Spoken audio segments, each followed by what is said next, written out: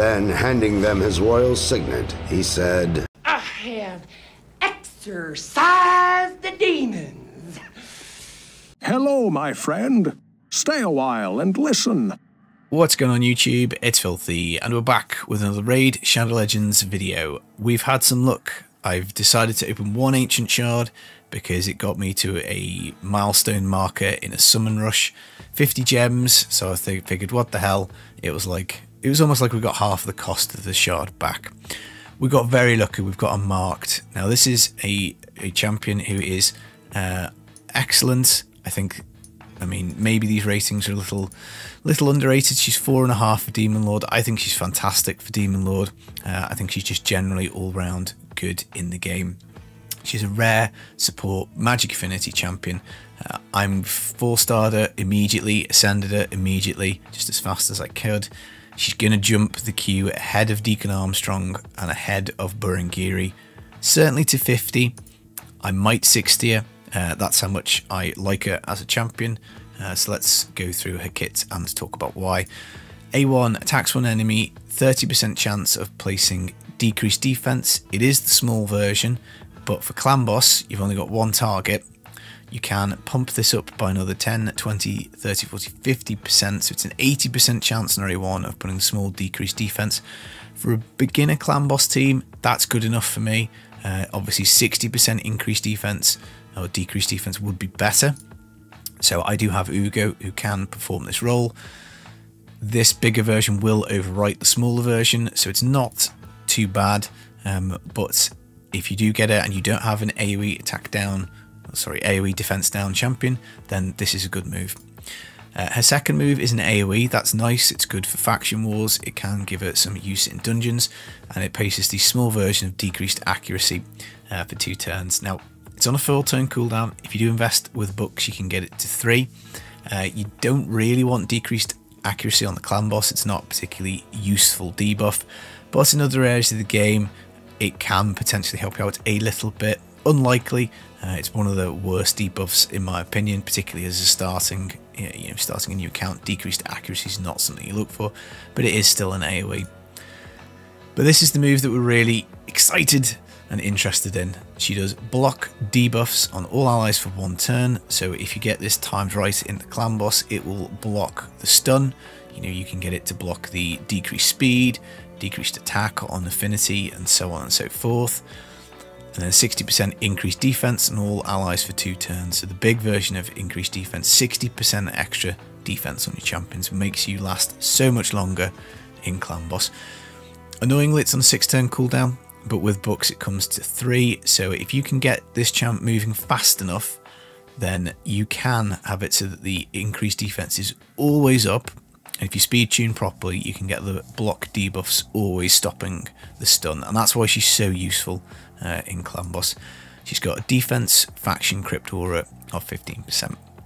Now I'm definitely going to book her, but we've got CVC on Tuesday. We may as well double dip for that. The only skill I'm really interested in getting booked out is this one. So if we pump 3 books in and her A3 is maxed out, I would stop booking her at that point. But some books in the A1 is going to be helpful for faction wars, or anywhere that I don't have a decreased defense champ. Maybe not that much handy for faction wars, because of course we do have access to War Maiden in the campaign, who does AoE decreased defense, and it is the big version. And I'm not bothered about this move getting any books at all. So if we get lucky, it'll be 3 books to book her out. If we get unlucky, it's going to be another 9 on top of that. So we will see. Now, where is she good? Well, clan boss, amazing, of course, but she's actually going to be quite handy in dungeons. So she will do block debuffs, which is obviously handy in some of the potion keeps. She'll do block debuffs, which is handy in Ice Golem. You can block out the heal reduction, the reduced defense, the decreased accuracy. Increased defense is useful in Ice Golem. Obviously, if the Ice Golem slams you whilst both his minions are up, it ignores all of your defense, in which case it doesn't matter. But if he's hitting you in general, or he's hitting you with only one of his minions alive, then boosting up your defense is going to be very helpful. For Spider, block debuffs is great, because whoever the Spiderlings are attacking for 1 turn will have those debuffs blocked. Increased defense will keep your champs alive. She's great to pair with a defense-based hitter, so someone like Shield Guard will get you a good amount of spider progression once we've got it built. Dragon's Lair, similar story here. Block debuffs is handy. You've got weaken, decreased attack, so the lots of poisons. So if you can block all of that crap out from the dragon, so much the better. Increased defense, again, is helpful. Obviously the dragon does ramp up in damage as it goes, but it will help you out survive that fight longer. I'd say the only place she's not particularly useful is Fire Knight. No multi-hit, but again, she would block the decreased speed and increased defense when the Fire Knight gets a turn and whacks you. Would be handy. Don't think she's going to be useful in either of these two dungeons, but that will remain to be seen. She's also going to be quite useful in Tag Arena, because we would be able to set up a team, you know, that would have something like her and Shield Guard, and I don't know, maybe Armiger, I think, is defense based as well. Where's he gone? There he is.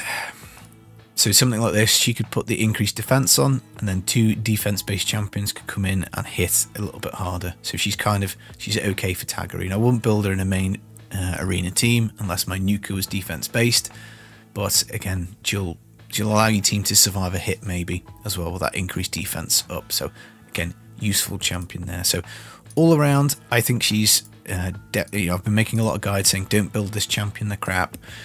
She is definitely a good champion to invest in. Now, a slight downside is you require a copy of her to fuse Razin. So she goes here. Now, I've got lucky. I've pulled a Lich, so I don't actually need her for the fusion. But in general, you can 4-star her, ascend her, you can always use her as the fusion. Would I 60 her?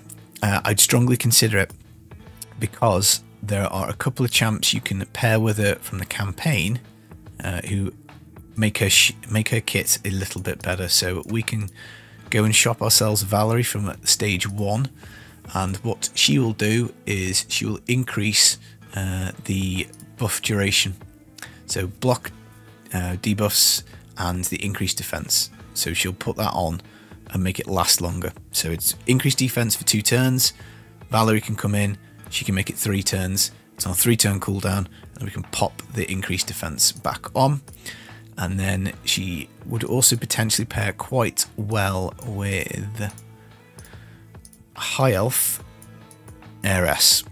So she does AoE increased speed. You've got to get copies of her to book it out. But again, 30% increased speed on everyone. That might make it so that your champion is taking so many turns that the marked is basically getting the increased defense out all the time. So it's always up when the clan boss is hitting you. Which again could be good. So you can maybe use all 3 of those together as a little combo. Put Heiress in a toxic set. She has a passive that will counter attack whenever the clan boss basically hits anybody.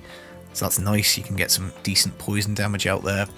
And she also does a cleanse as well, 1 debuff off. So let's say you block buffs, you haven't got it speed tuned quite correctly. Well, she will do a cleanse when she does this move, and it's on a 3-turn cooldown. So again, 2 turns. Pair it with Valerie, you've got 3 turns of increased speed, and that will keep your team motoring along. So that's something. So we haven't built Heiress yet, don't have a copy of Valerie yet, but they're 2 things that I'm considering. And I think Marked really does make both of their kits stand out. And then you've only got 2 slots to fill. One, of course, will be your Poisoner, which would be Kale. And then at the moment, the next champion for me would probably be Ugo, because she does do the big decreased defense, and she does also leech, and she's going to be a 60. But Shiramani, if we can get her awakened, then she could do some brimstone damage, so that could be nice.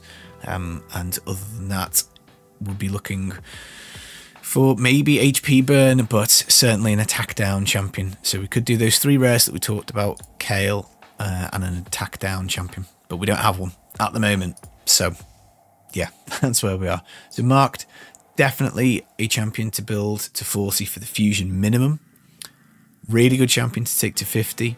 I think you get a lot of use out of her, and I think even if you're 60, you're going to use her a lot. Basically, until you get an epic version of increased defense, on a 3-turn cooldown for 2 turns and block debuffs is quite nice. So yeah, I like her. I like her a lot. We're going to build her. Right, that's the guide. I hope you have enjoyed it. I'll maybe do a full guide when she's maxed out and stuff, but at the moment, lucky pull, quite happy with this champion I want to invest in for a change. I've been Filthy Casual. Take it easy, guys. Peace.